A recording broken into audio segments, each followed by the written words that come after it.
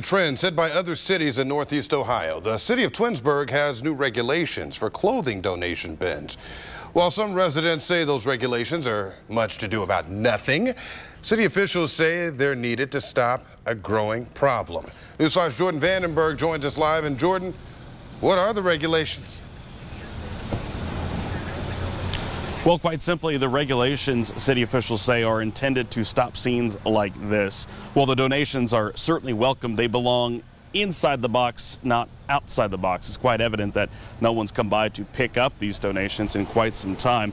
And the regulations govern everything from where bins like these can be placed to what they can look like. But above all else, city officials say they need to know who owns them and who maintains them. They come in all shapes and sizes, boxes and bins. But the reception to some new receptacle regulations, I don't see what's the big deal, is mixed. I don't think there should be any kind of ordinance on those donations being.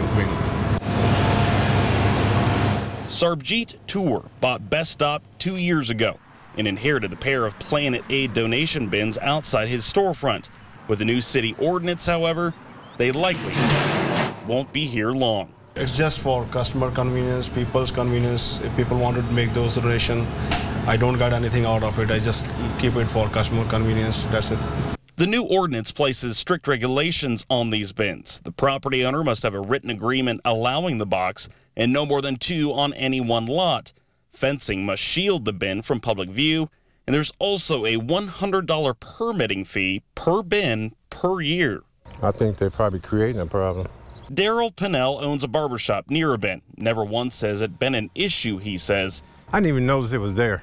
And it's not a case of out of sight, out of mind. I don't see what's the big deal. I mean, it's give people clothes who might need it.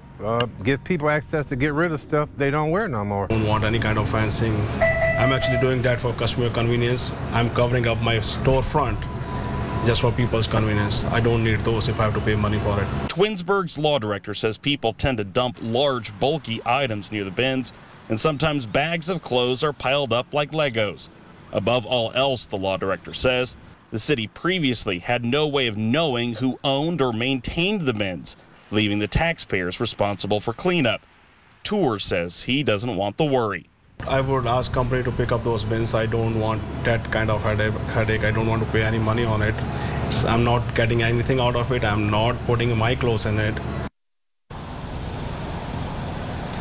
And as for the $100 permitting fee, the law director says many on the city council were concerned about that high price tag. He says the planning commission could reduce the fee after a year once the program is up and running, but that fee is going toward starting up the database, and it's not a profit measure for the city. Reporting live in Twinsburg, Jordan Vandenberg, News 5.